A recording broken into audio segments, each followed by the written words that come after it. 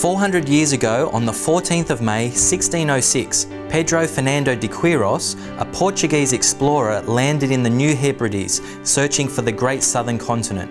It was on these shores that he made an incredibly significant proclamation concerning our nation, that all the lands to the south of where he stood be declared the great south lands of the Holy Spirit.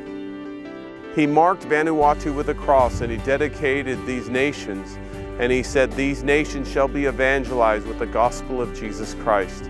I believe that is beginning to take place as never before. This profound statement is part of Australia's unique godly heritage. We are a unique and culturally diverse nation, and despite the many trials and hardships we've experienced, we are a blessed nation.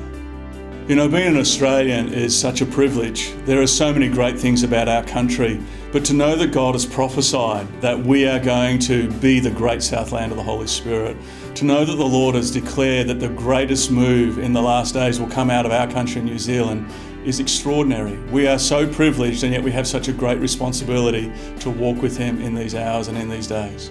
Smith Wigglesworth in the 1930s came to New Zealand and Australia, and he prophesied that the greatest outpouring in the history of mankind would take place in New Zealand, Australia, and the Polynesian Islands. I believe that we are on the brink of a great outpouring in the Southern Hemisphere. I believe that the Spirit of God is sweeping throughout the nations, and in this side of the world, the Spirit of God is moving in a powerful way.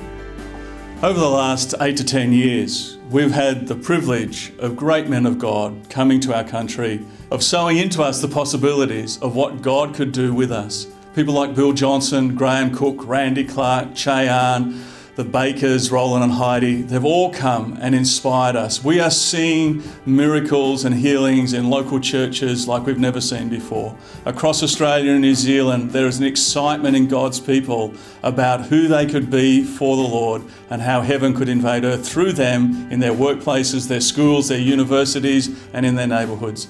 It is an extraordinary time to be alive, and we are just looking forward to so much more than we're already experiencing. Now, I'm just so excited that there is going to be a wonderful move of the Holy Spirit here in Australia and New Zealand. And I'm so pleased to say that as the Regional Director, we have staff and volunteers in our office in Melbourne, and we have camera guys that we work with all over this great nation to capture what God's doing for God TV.